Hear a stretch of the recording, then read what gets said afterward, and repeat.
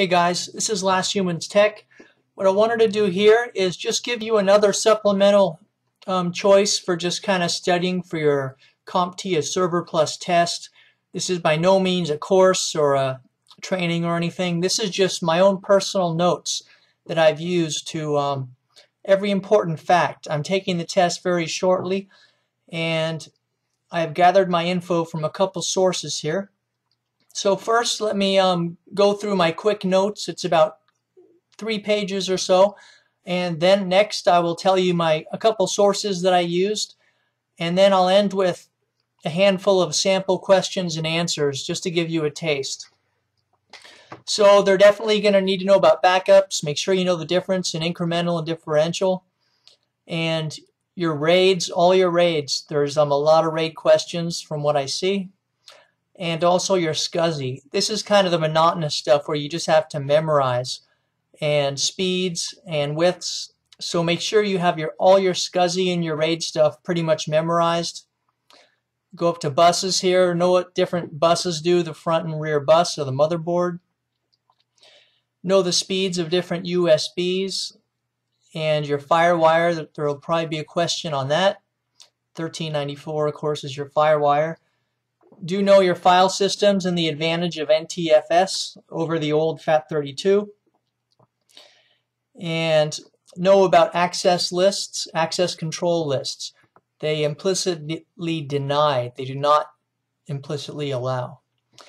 They're also probably going to be asked about different PCI, your PCI Express, your PCI X, for example, and different speeds for each of your PCI versions.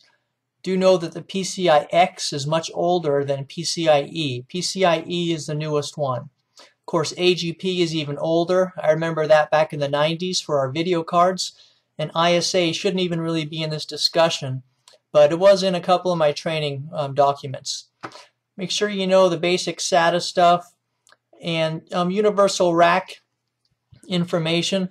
I always thought a standard rack is 42U, but some of this documentation says it's 40, so there could be a little variation there. Just get a good idea on the exact rack, and you must know that 1U is 1.75 inch, because they will tell you you have a certain size rack, you install a server, how many inches are left, and you got to first measure the U's left and multiply it to get the inches, that kind of thing.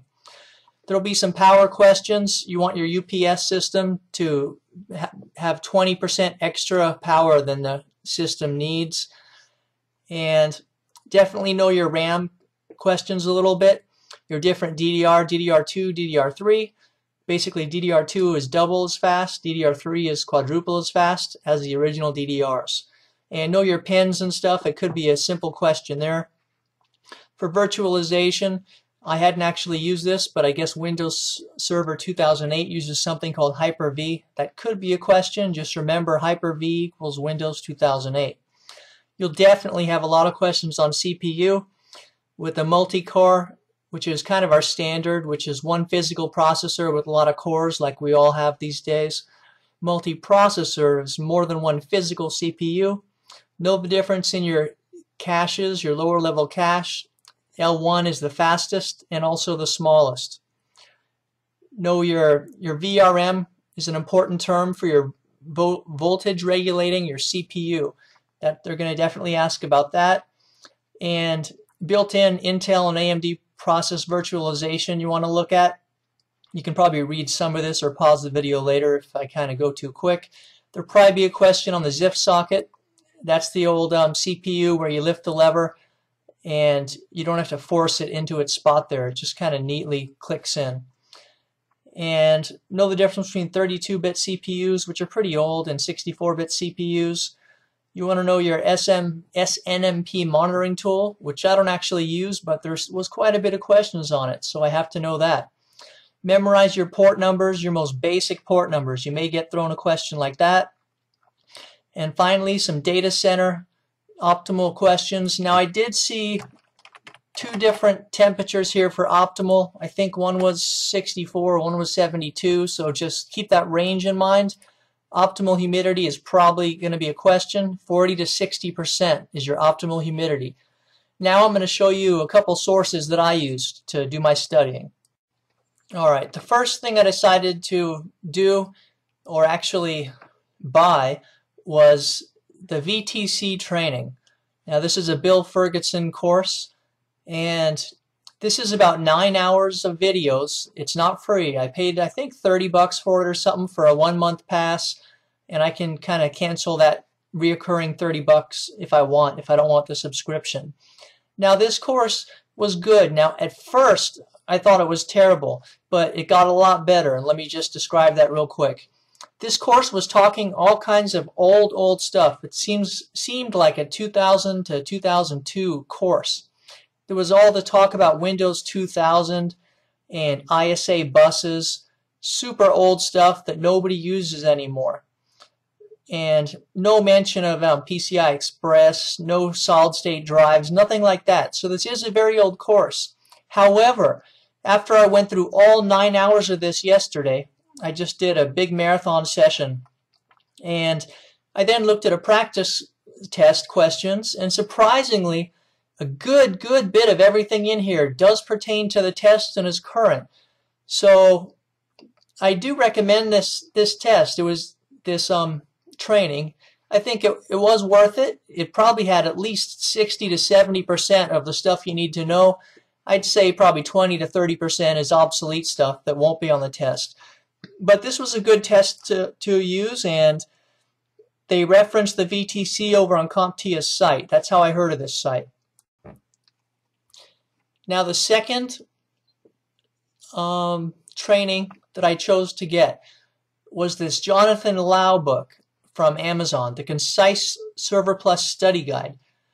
Now I saw quite a few poor reviews too, and some of the recent ones, so I wasn't super confident going in, but I just finished that entire course here. It just took me maybe a couple hours to read through everything, 2-3 hours, and I found this one very good. I'm actually very glad I bought this. This was actually free for some. I just signed up for some. I actually downloaded a Kindle app to my iPad. I've never used Kindle, and it said free, like for a week or 30 days you get a free subscription. So this thing was actually free, as it says over here. And this has a lot of sample questions too. I do recommend this, especially for $5. This did have a lot more current information than that first training that I showed you. Now let's just look at a couple quick practice questions. I can't show you too much, but I'll show you a couple pages of a sample. I'll give you about 10 seconds.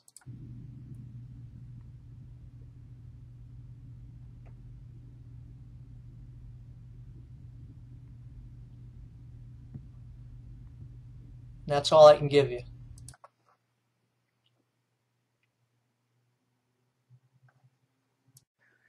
Now I'll give you 10 seconds of answers.